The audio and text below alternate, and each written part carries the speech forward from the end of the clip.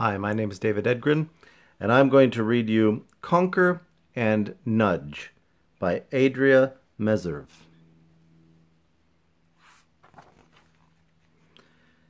There once were two anteaters called Conker and Nudge. Conker was the big one with the long nose and the bushy tail. Nudge was his little brother. Nudge adored his big brother. He wanted to do everything Conker did.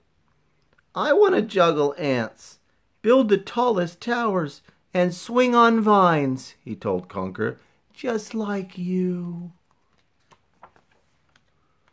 Sometimes Conker liked being a big brother and would help Nudge. "Look and learn," he told him, "and one day you could be clever, strong, and brave like me." Sometimes Conker found his little brother very annoying. "Don't be such a silly snout," he said when he was showing Nudge how to swing through the trees, and Nudge still got things wrong. One day, Conker was practicing his balancing act. Nudge wanted to balance too, but he kept getting in the way. "Watch out, clumsy claws," Conker said. "You'll make me fall."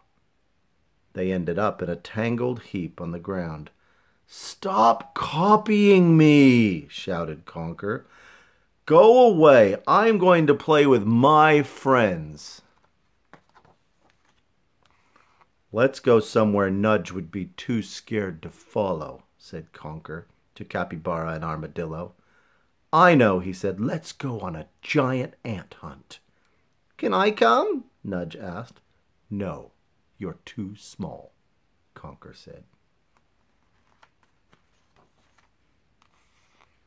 Conker and his friends skipped and hopped across a slippery log.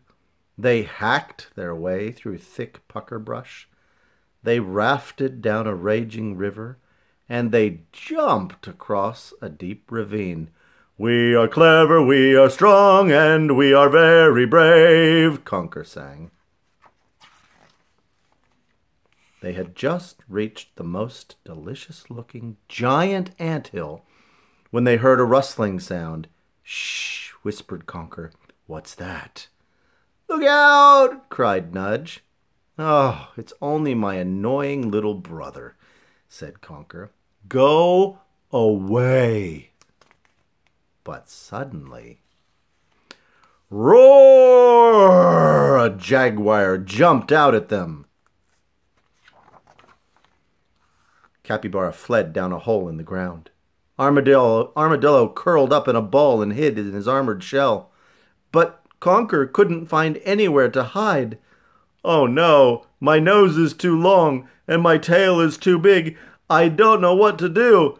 Help!" At that moment, someone came swinging fast through the trees. It was Nudge. "Quick, Conker, jump on!" he shouted, and they swung to safety. "You are the bravest brother in the whole world," said Conker, and gave Nudge a big hug. "How did you learn to swing on a vine like that?" "By copying you, like I always do," said Nudge.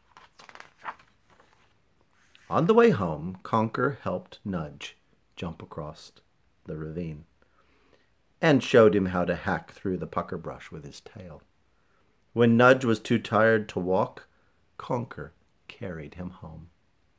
Conker was proud to have such a clever, strong, and very brave little brother. And after that, Conker let Nudge join in when he played with his friends. Well, sometimes.